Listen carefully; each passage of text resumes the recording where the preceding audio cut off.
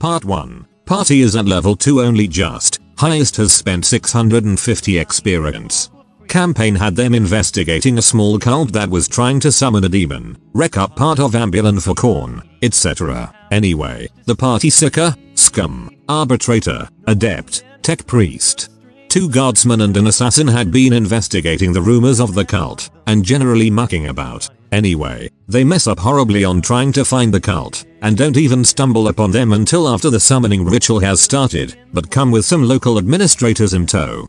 What follows is a massive bloodbath, resulting in 23 bloody as fuck deaths, 2 being party members, the Scum and the assassin. This was all during a summoning ritual to Korn, who is just so pleased with the impromptu slaughter that instead of sending in some pussy lesser demon, he sends in a fucking charnel demon. So, it was at this point that in theory, the only way for the remaining acolytes to accomplish this mission was for at least some of them to escape long enough to make an exterminatus call and maybe make it back to a transport. The very first person who got to act after the charnel demon appeared was the adept. He decides to charge the demon, and hopefully buy a scant moment or two for the rest of the party to get a head start, noble sacrifice and all. So, he charges it with his knife he had opted to trade in his staff for a knife earlier, just for flavor reasons.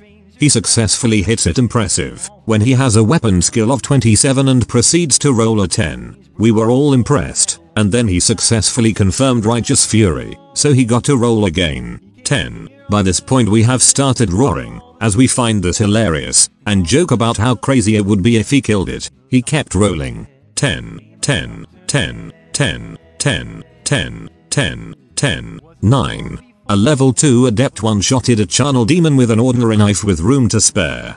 Oh yeah, he also had a strength of 24, so he was both weak and had no talent for swinging things, and yet still killed a super monster in one hit. The GM already gave him a full 1000 bonus XP, no one objected. Fucker earned it but still has no idea what the Inquisition would have to say to a confirmed report from a batch of newbie acolytes that the bookworm absolutely curb-stomped a demon that can eat. Space Marines. Anyway, we have finished talking with the GM and the player of Grendel, and here is what has been decided he will get, in addition to the bonus XP and adulation of Ambulon. The custom talent Contempt Demons, which allows him to flat out ignore the fear rating and demonic presence of demons. Additionally, Grendel's knife is now sanctified and mono, and can re-roll a missed attack once per round if the attack is made against a demon. It is now called Grendel's Claw. Grendel is now that which demons run in terror from. And he is still nothing more than a bookworm. Oh yeah, forgot this, but some funny things about Castus Grendel. He has not bought a single sound constitution, and rolled a 1 for starting wounds. He still has a wounds of 8 and a TB of 2 and no armor. He is from a Forge world and rolled the domain background. I would say he proved his right to survive via superiority. He has not bought a single remotely combat related skill. He rolled his build off of Hive World, and rolled stocky. He is a far TGUI. He has an agility of 28. He is essentially unfat, physically incapable fuck who still pulled this shit off. Anyway, the party interaction is as follows: both the guardsmen are new players, one from Volg Hive, one from a feral world, and both have crazy toughness, both have over 40, and thanks to this, do not do much in the way of strategizing or being diplomatic. However, as new players they defer to the more verbally minded characters when it is time to decide what to do. Basically they are muscle, as they should be. The Tech Priest me has been serving as a sometime leader, trading out with the Arbitrator periodically as he has better training at most verbal interaction. The Tech Priest is played as being quietly scornful of the beliefs of the other acolytes and role-played as being a bit standoffish to the party, as ultimately, they have different beliefs. The Arbitrator is from Gunmetal City and duels shotgun pistols even though she has no talents to make dual wield worthwhile yet, and loves following right behind the charging guardsman to get off some point blank scatter shooting goodness. She had been flirting with the assassin who was a great shooter, but he blew up in a pile of gore, so that is done. The Seeker is a vanilla Seeker role played as being completely subservient to the whims of those he is told to follow, and flagellates himself when he manifests phenomena for being unclean. He has a rebuilt skull, which is awesome. And then there is Grendel. He up until the event was a strange sort, both largely ignored by the party for his lack of combat ability. He frequently just ran from it before for obvious reasons, but his expanse of knowledge, tech use, common scholastic forbidden lore, you name it, he has made a habit of laboriously transcribing notes both in and out of game on what happens. and is basically the guy the party defers to when it comes to clarifying what has been learned. The assassin was role-played to be likely Ivy, another fat guy, and was all around awesome. He was going along with the flirting because it was pretty close to love can bloom and that the two met while trying to kill each other. Long story. He loved his long LAS and had pulled off a couple awesome headshots.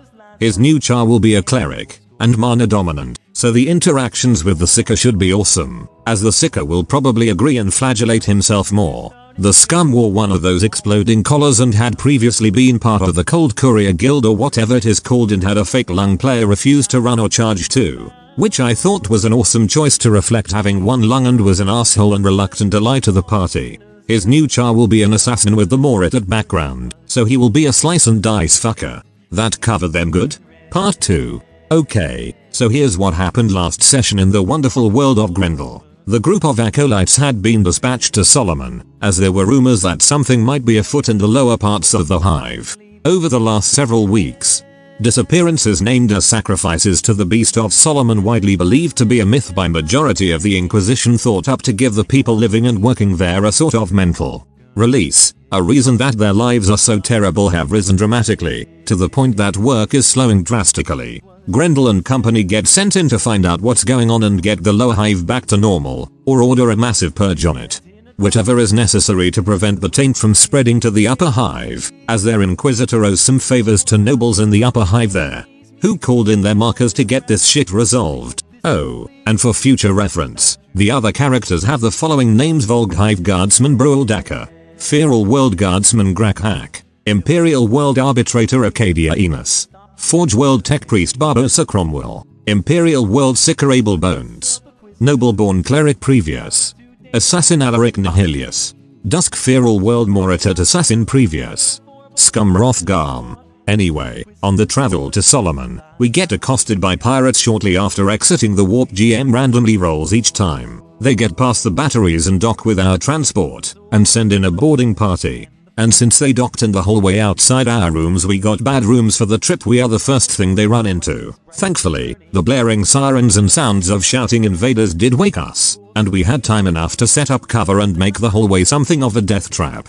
And after killing 16 pirates who tried to rush us, the rest are bunkered down, and we have ourselves a stalemate. After a few rounds pass with only an occasional trail of potshots, Grendel, who had not hit a single pirate with his stub revolver, has an idea. He confers with our new cleric Nihilius, who had taken the firebrand redemptionist background for a bit, and then after fiddling a bit, walks out into the open. He was made to take a fear test to walk down Bullet Avenue, but failed by less than a degree, so after spending a bit of time whimpering, he went. The pirates, seeing this, get ready to turn him into a pile of bullets, before a few of them pass an awareness check to notice Grendel had strapped 12 flamer fuel canisters to his chest, and was holding a firebomb in one hand and a Molotov quick and dirty conversion of rotgut using a piece of cloth in the other, with a lit iho stick in his mouth. The pirates who pass the check proceed to frantically prevent their less observant compatriots from opening fire. So Grendel walks until he is pretty much right in the faces of the pirates, and proceeds to try and threaten to blow himself up and kill all of them if they don't get off the ship. GM makes Grendel roll an intimidate check. He is unskilled in intimidate. He rolled a 99. GM rules he stands there stuttering and gibbering for a moment, at which point Grendel spends a fate point to re-roll. He rolls a 1. The pirates flee for their lives, leaving behind their fallen comrades. Grendel, before the campaign even truly began, pulled a Gran Torino-esque crazy old man moment, and made pirates run away from one fat guy. So, thinking we are hot stuff after looting the fallen pirates, the captain and the other passengers' crew members show up, and congratulate the acolytes. The Nihilius decides to try and charm the captain into upgrading their room and board, maybe even pay them for services rendered, in light of their actions. He rolls to charm, and rolls a 100. Nihilius insults the lesser beings that are all those not of the nobility, and turns the admiring masses into bitter and angry fucks, who proceed to think of us as racist, asholik dicks. Way to go, Nihilius. We are advised to stay in our piss poor rooms until we arrive at Solomon, and we do. Nihilius is convinced it is the Seeker Abel's fault, and Abel morosely agrees, and flagellates himself in the corner, crying about what a repulsive mutant he is. The rest of the trip passes without incident, and we land on Solomon, and get down to investigating. We hit up the administratum, the local law enforcement, and briefly speak with some of the nobles who strong-armed our inquisitor into doing this. Pretty much all we get is generic legends about the Beast of Solomon, and how things sound like they got worse in the Underhive. Rather clearly we will have to investigate there. So we head down to the Underhive, and start asking around. Pretty much every time we mention our topic of interest, people get scared shitless and run the fuck away. Understandable, as Fluff presents the Beast of Solomon as being a terrifying legend. So, we are getting nowhere, and decide to call it a day after meeting back up and heading to a seedy hotel in the Underhive to spend a night. During the night, Abel is awakened by a group of robed and cowled individuals trying to bodily spirit him away from the hotel. In panic, he manifests Warp Howl, and manages to fuck that up with a psychic phenomena, and now everyone is floating up onto the ceiling. Predictably, this manages to wake up everyone, who proceed to Abel's room, to find Abel alone, who proceeds to start apologizing profusely for not catching any of his abductors. Nihilius calls him warp-tainted scum not fit to breathe. Abel cries, and the tech priest Cromwell punches Nihilius in the gut and tells him to stop being a cunt to his teammate. There are more important things to do. Cromwell really only punched him just for a chance to hit a cleric. What with the whole opposed faith thing? Squabbling commences, and then everyone goes back to sleep with a watch order established. Morning comes, and the acolytes have a new topic of inquiry: robed abductors. For a while they get nowhere again, but the arbitrator Enos actually finds someone who recognizes this. And after some cajoling he tells us that the cowled people took his sister around the time that the sacrifices to the beast started drastically rising. Interesting. Another day spent inquiring reveals many people have had family members just vanish, and some have also seen these robed strangers taking them away, all taking place during the rise in sacrifices. Quick backstory: the Beast of Solomon is an open-ended horror legend from disciples of the Dark Gods. And Underhivers sacrifice members of their own family and friends just so that it doesn't kill them. These abductions are markedly different. We even run into someone who had the balls to follow the abductors for a time, and saw them vanishing into the same parts of the Underhive the Beast of Solomon is claimed to inhabit. We go back up to the Overhive, and contact the nobles who tasked our Inquisitor and us, by proxy with this mission, and the cleric and arbitrator converse with them, saying how it would be far easier and expedient to solve this problem if they could help us get some local arbitrators as backup.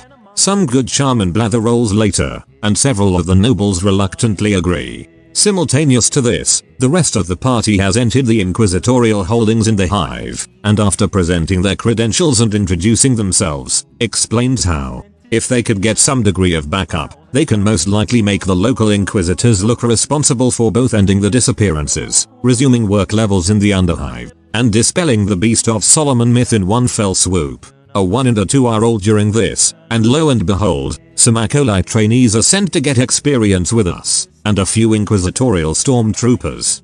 Awesome. So, with allies everywhere, we proceed into the Underhive, and start searching near the area the guy had led us to. Sure enough, we find a locked room with lots of noise behind it, and what Grendel identifies as cult symbols on it. It's go time. The inquisitorial stormtroopers blow the door off with charges and charge in, spraying bullets everywhere. We opt to let the arbitrators charge in next, and go in last with the trainees, imparting the greatest possible words of wisdom to them: let other people take the bullets for you. Funny thing, as we charge in, we notice a great deal of brass and red colors. In fact, looking to near the back of the room, we see some weird lights and the Seeker gets some feedback from Senescents. We look at the grinning GM and realize he did it again. We just made a bloodbath out of a cornet summoning ritual. Fuck. Double fuck. A goddamn bloodletter riding a juggernaut of corn pops in to say hi, and after about 2/3 of our forces fail their willpower tests, charges us. What proceeds is a Scooby-Doo chase sequence, with us running away from the beast, until the corridor branches. We all split and go different ways, because fuck this scares us. The demons charge after the two guardsmen, Daka and Hack, and everyone tries to navigate the labyrinth. Grendel and Cromwell make their way back to the cultist room first, and finds that the inquisitorial stormtroopers and the arbitrators had cleaned up, and all the cultists are dead. And it reeks of blood everywhere in that room. The 4 trainee acolytes with Grendel and Cromwell gag at the smell, but one remarks at least this proves the Beast of Solomon isn't real. Remember how the disappearances are different from the beast sacrifices, and how the abductions are recent whereas the beast is not? Guess what squeezes through the vents to say hi? Yeah, Beast of Solomon time. Cue more Scooby-Doo fleeing. So now pretty much everyone, stormtroopers, arbitrators, acolytes and trainees, are dashing around, both trying to keep away from the demons and the beast for those who know it is here and trying to find each other. The beast decided to follow Grendel, because all that fat makes for a savory meal I guess, and so Grendel and company are running like hell to get away. Eventually they reach a broken bit of underhive where on one side there is no wall, just a drop the whole way to the surface, about a mile down, and just as we are about to flee out the other pathway, here comes the rest of the party and helpers, chased by the demons. Good times. So, we are trapped and terrified, when Grendel and Abel devise a plan. Abel tries to cast a modified psychic stench, one to make something smell highly desirable instead of repulsive, and succeeds in casting it on Grendel. Grendel charges forward, trying to get in between the monsters, while everyone else tries to get into the tunnels. Both the beast and the demons charge Grendel, but there is a slight problem. Grendel is equidistant between them, and one awesome and trained dodge roll later, they have collided, with the bloodletter getting thrown onto the beast, who then tries to eat its new friend, and the juggernaut temporarily dazed. Grendel declares he is going to try and climb and ride the juggernaut. He is made to roll 2 difficult agility tests, one to climb it and one to mount it. He rolls a 9 and a 12. He then uses Grendel's claw to goad the juggernaut forward, and after making some awesome suggestive stabs, encourages it to charge, ramming some of its spikes into the beast. Still entangled with the bloodletter, he tries to turn the juggernaut, and rolls a 2 on this attack, and gets the juggernaut. Beast of Solomon and bloodletter pile to all be moving at ramming speed straight at the broken part of the wall. He attempts to leap off the pile of bodies, rolls a 87 and fails miserably, and spends his last fate point to try again. He fails by 1 point. Grendel leaps off the now plummeting pile of bodies, and burns a fate point, and manages to wrap a hand around an exposed piece of rebar, as behind him a juggernaut. A bloodletter and the Beast of Solomon all plummet to their deaths. Fuck yeah. And, drum roll please, what has Grendel won for his badassery today? 1 new fate point, with that fresh point smell, 750 bonus experience, for doing the impossible, 5 permanent agility for his acrobatic prowess, bringing the total to 32. He now is a fast fat guy. The sprint talent for running away so much. 1000 thrones from the nobles for doing so well at restoring work efficiency amongst their serfs. A batch of fanboys made of trainee acolytes, arbitrators and a few inquisitorial stormtroopers. Bonus info: he had still not bought any sound constitutions or armor by this point. Recognizing the folly in this, he bought 1 whole wound and some mesh robes. AP 3 all, TB 2, 9 wounds. He is now unkillable. He also added a kill counter to his robe. It has caricatures of a charnel demon, a juggernaut of corn and a bloodletter on one side, and of the Beast of Solomon on the other, which looks like a giant worm with teeth and scales. Amusing information. The GM has now forced Grendel to take Forbidden Law demons because he has been responsible for killing 3 different types, all with Malleus Majoris threat ratings, and rode the juggernaut off corn like it was his bitch. Grendel reluctantly agreed to actually learn something about the things he kills so easily. So I know for Dark Heresy this ain't no all-guard party, but it definitely fills the void in our hearts while we wait for the next part, and who does not enjoy rooting for an underdog like Grendel? There is quite a few parts to this story, so I will be working on this story this week. If you have enjoyed the story thus far, you will definitely love where this story will be going. And of course you know the drill by this stage, I am sure. Subscribe, check out the Discord and all the links down below, and I'll see you with part 2 tomorrow. If you haven't already, check out my Redbubble portfolio. You might just find something you like. Just stop! Just stop it! Stop! No! Just stop it! It's time to stop! It's time to stop, okay? No more! Where the fuck are your parents? Who are your parents? I'm gonna call Child Protective Services. It's time to stop!